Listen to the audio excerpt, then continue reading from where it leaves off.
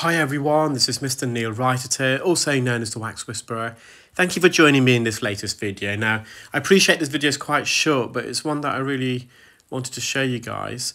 It's of a patient who attended reporting a blocked left ear. So this is the patient's left ear, and they assumed it was due to earwax. However, upon examining the ear, you can see this fluid that's settled at the base of the eardrum. We call this the inferior recess or the annulus.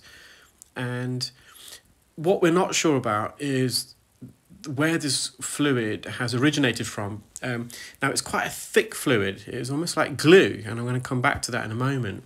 Now, there's potentially two causes. It could be that the patient, when they're showering or bathing or swimming, got water trapped in the ear, and seen quite a lot of that recently, actually, in the last few weeks.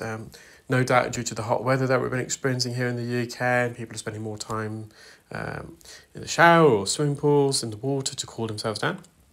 Or it could be that this patient had a bit of glue ear. Now, glue ear is a buildup of fluid behind the eardrum, and if there's excessive fluid behind the eardrum, it's almost like a water balloon.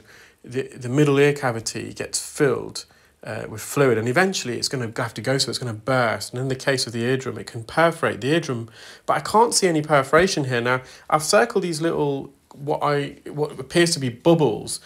Now, the one at the bottom at 6 o'clock, that bubble, I can tell that's in front of the eardrum, so I'm going to go back for that in a moment.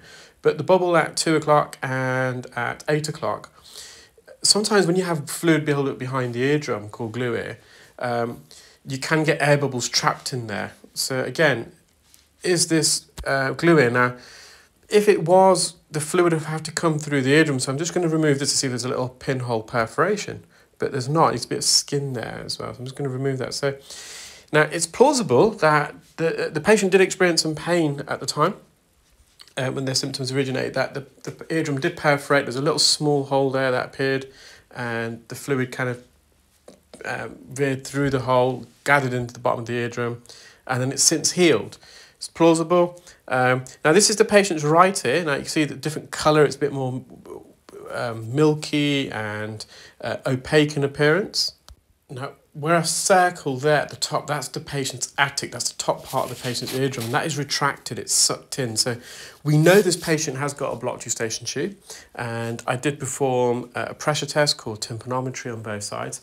And what it did actually reveal that in their left ear, the one with the fluid in, there was still fluid behind the eardrum.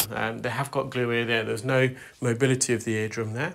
And in the right ear, the second ear that I showed you, they've got a blocked eustachian tube, which is the pressure equalizer in the ear, and that was blocked at the back of the nose. The patient did have some flu-like symptoms a fortnight ago when their symptoms first started.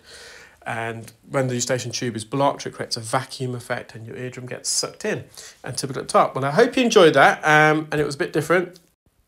Take care, keep well, and remember, be nice and be kind. Thank you, bye.